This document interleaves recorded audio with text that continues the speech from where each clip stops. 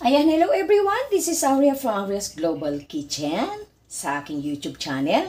And welcome din po sa aking FB page sa Aria's Kitchen. Ayan, today since holidays ngayon, so maggagawa ako ng special royal bibingka. Ayan, so by the way, don't forget to like and subscribe my YouTube channel. Ayan, Aria's Global Kitchen. And for my FB page, Aria's Kitchen po.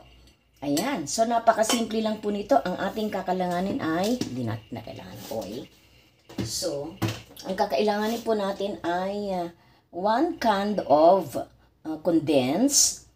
Tapos, meron akong, kasi kaya special siya kasi meron po tayong makapuno. Ayan. So, makapuno. You can buy it in any Asian grocery store. Ayan. So, special sa Philippines. Marami yan. So, meron tayong 1 coconut milk and 1 evap. Ayan. So, yung iba, gumagamit sila ng white sugar, yung hindi sila gumagamit ng condensed. For this time, lalagyan ko siya ng condensed milk. Ayan. And then, lagyan ko siya ng cheese and then rice flour. Ayan. So, ito yung ating kakailanganin. So, napakadali lang po nito. Haluin lang natin. So, let's start by mixing the egg. Beat natin yung egg. Ayan.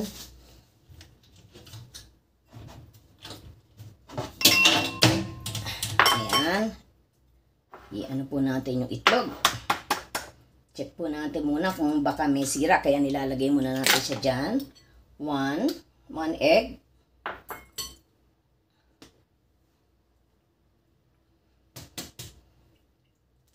Tapos, lagay lang natin dyan. In a bowl. Napakadali lang po nito kasi inimix lang po ito lahat. By the way, Merry Christmas po sa inyong lahat.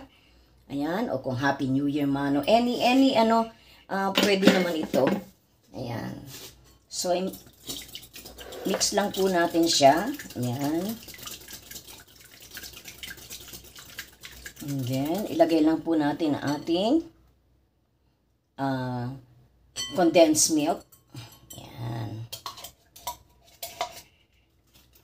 Mix lang po natin siya. Napakasimple po nito, pero masarap siya.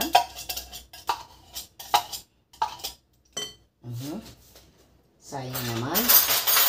So, kailangan natin alisin ang niya. Ayan.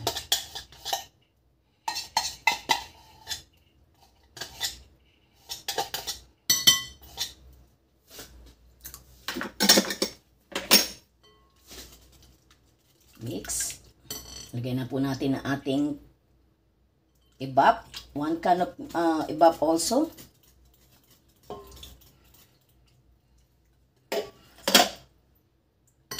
Then, ating coconut milk. Yan.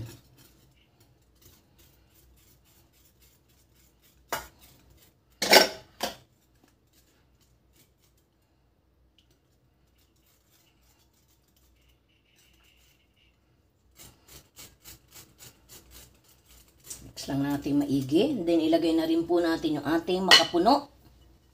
Makapuno. Ayan. Hello, hello, hello. Ayan, okay po ba? Ang aking lighting. Ayan. Nilagay po natin yung ating makapuno.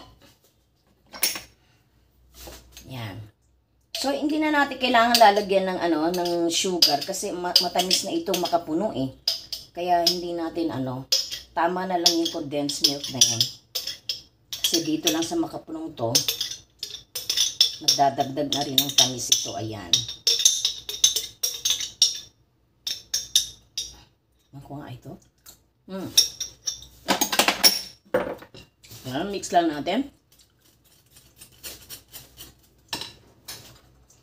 Then, I will add in mga 3 tablespoon lang na na butter. Yan.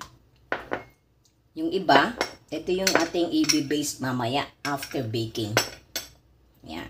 So, again, hello everyone.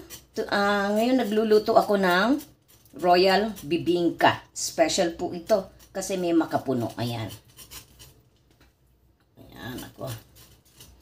Medyo maliit yata yung aking pinagmimiksa. Ayan. So,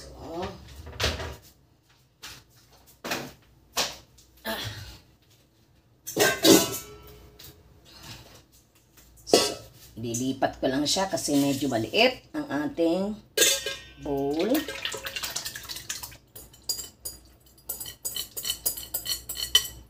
Hindi siya mag-ano. So, kita niyo po ba? Ayan. Minix lang natin to. And I have here 600 grams, pero hindi natin to ilalagay lahat. Ayan. So, magtitira tayo. Mga about 400 grams lang po ang ilalagay natin.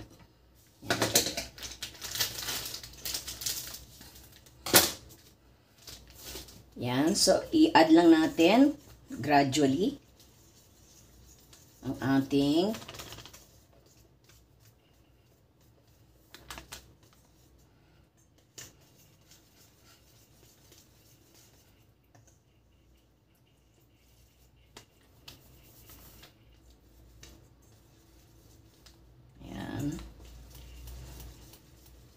check natin siya kasi ano.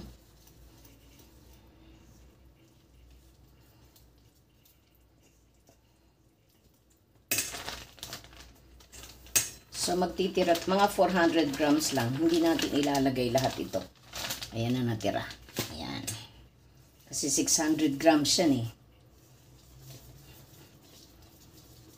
So again, ang inilagay ko po dito ay 1 condensed milk, 1 can of 1 can of evap milk, 1 can of coconut milk, 1 can of condensed milk, 400 grams of glutinous rice flour, 3 tablespoons of margarine, 1 bottle of makapuno. Ayan. So, yan lang po ang inilagay natin.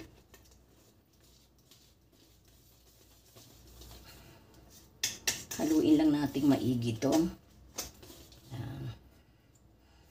Kailangan yung walang lumps. Yung buo-buo para mailalagay natin ng very smooth siya. Yan. I-check nyo lang po maigi kung may mga lumps siya. Yan. Mimix lang natin maigi yan. Ito yung ating Royal Bibingka, which is famous in Ilocos.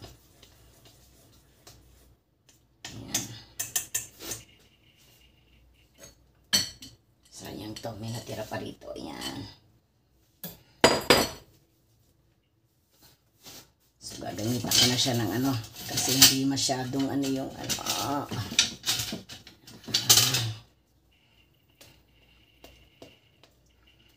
para ma-scrape ko yung ating ayan.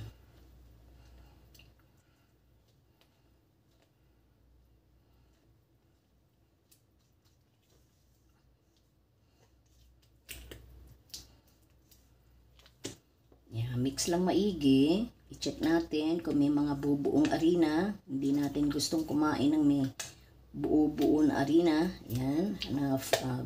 Glutinous flour.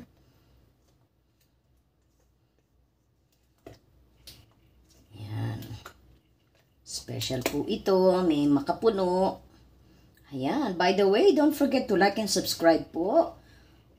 Sa mga hindi pa po nakasubscribe, mga kalalabs, baka naman gusto nyo po mag-subscribe. Ayan, like and share and comment and click down and click the button para sa notification for more upcoming videos po. Ayan. Ayan, so naiano na po natin maigi. So ilalagay lang po natin ito dito. Mamaya ilalagay natin yung cheese after nating i-bake lang natin ng mga for 30 minutes o mga 35 minutes pagka alisin natin sa oven na din lalagay natin itong ating grated cheese para special siya. Ayan. So ito, pag may dahon kayo ng saging, mas maganda. Ayan, since nandito ako sa Hong Kong, hindi masyadong hindi ako nakabili ng banana leaves. So dito ko siya i-bake. Ayan, lalagay dyan. Ayan, so titaste ko nga muna siya. Taste muna natin siya kung tama na yung tamis.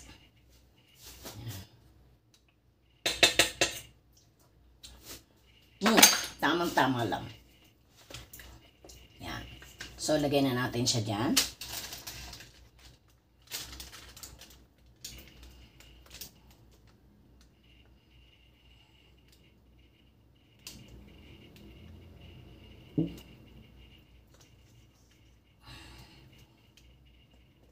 Palagay ko hindi kasya dito sa ating lalagyanan.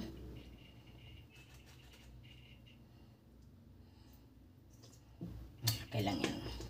Oops.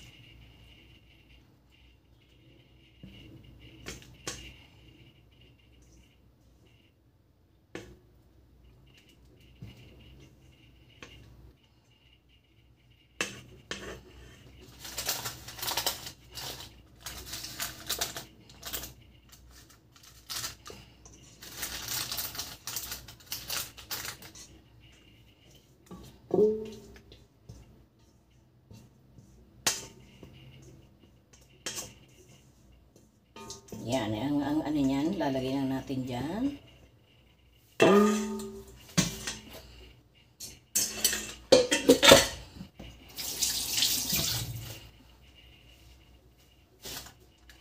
Tapos, ano natin kasi medyo umapaw siya.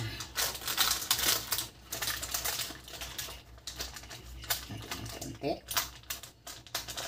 Yan. Ayan na po ang ating i-bake po natin siya ng mga 35 minutes muna, and then later on, ilalabas natin sa oven, and then, depende po sa oven nyo, i-bake natin siya to 100 with the preheated oven ng 180 degrees Celsius, and then, bake natin ng 30 minutes o 35, alisin natin, and then, tsaka natin i-base ng ating melted butter, and then, lalagyan natin siya ng cheese also, grated cheese. Ayan. So, ito po. Ayan. I'll come back to you. Ayan. So, i-oven na po natin to. Ayan. So, ito po. Ipapakita ko po sa inyo ang finished product later. Okay. Live ulit tayo mamaya.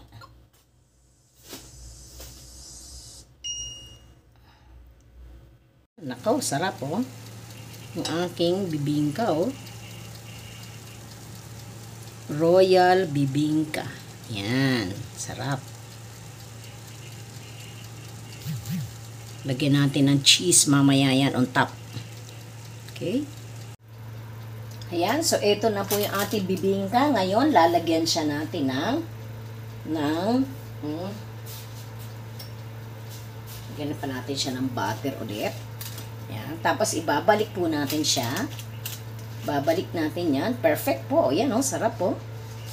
Perfect na perfect po siya. Yan. Sarap. Lagyan natin siya ng cheese on top. Yan. So, syempre, mas masarap na ilagay na cheese dyan, yung ating cheese na hidden. Ay! Na Pilipino, di ba? Hindi po natin to sponsor, pero ito talaga yung masarap na ilagay. Ayan. Magnolia, masarap din. Ayan. Baka naman po, sponsor. Ayan.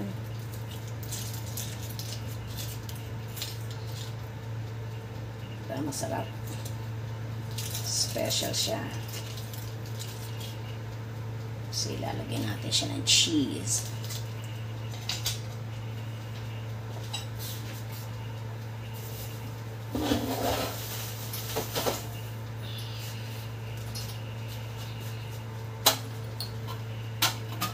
So, ayan. Kaya ko lang ng konti. Wala kasi tayong grater na medyo Ayan. So, ito na lang. Ayan. Ayan na natin siya ng konti. Ayan. Para masarap. Diba? Kung ayaw niya ng cheese, okay lang. Pwede rin naman. Ayan. Ayan siya ng cheese. Very special. ang ating bibingka. Okay?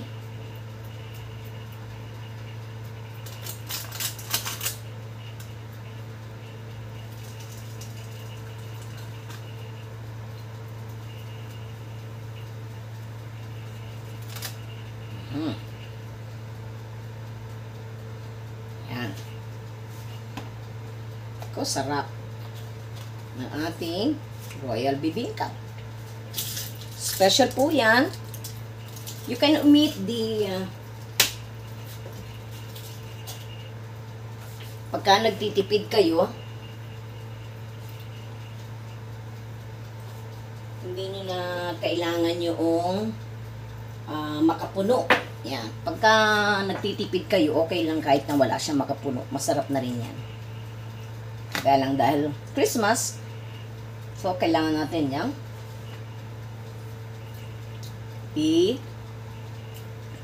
Ayan. So babalik ko ulit to sa oven. I'll be back to you. Ayan. Sarap po.